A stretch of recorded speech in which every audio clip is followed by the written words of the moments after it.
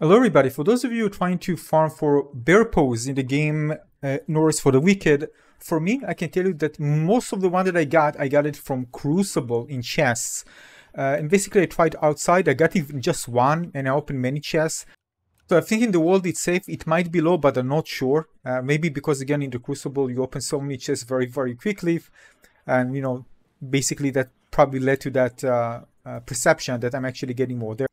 Nonetheless, I'm just sharing my experience. I got all of the one that I have from the Crucible, from chests, compared to those that I actually found in the world. So that's based on my experience. So if you want a place to farm the Bear Paw, in my opinion, the best thing to do is just do Crucible, and eventually you're going to get quite a lot of them.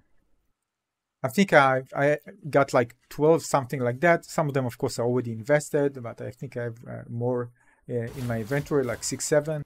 So again, my take on it, just enjoy Crucible. It's actually the more fun endgame thing to do in my opinion. So you're going to get it on the way. Make sure to open chests though. Some of them are kind of hidden in certain places, so don't skip them. And eventually you're going to get lots of them. Thanks for watching.